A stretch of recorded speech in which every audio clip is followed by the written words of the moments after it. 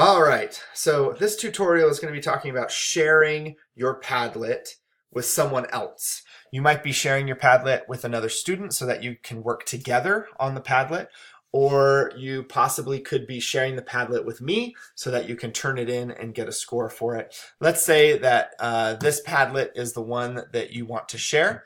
You come over here to the share button, and there's several options. You can make it private, which is what I would suggest. I wouldn't password protect thing. If you do organization-wide, that means all of my students in my classes will be able to see your Padlet. So I also would not recommend that one. And there's also this secret one, which will allow you to send somebody a link, and then you can say they can read, they can write, so they can view, or they can post on it. And if you did that one, the secret, you're going to click over here to share export, and you're going to click that to copy a link. And then you would email the link to the person that you want to see it to.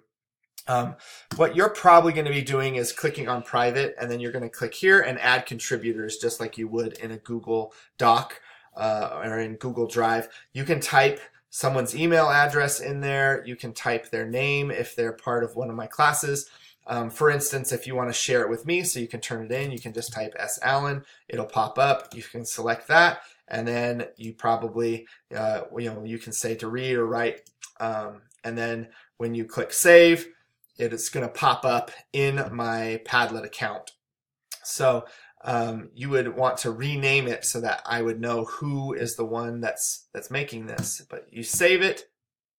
And then you can see this is my Padlet account. When I click refresh, there it is. It shows up, and I can view the Padlet that you just shared with me, and I can give you a score for it. And that's how you share Padlets with other people. Have a good one.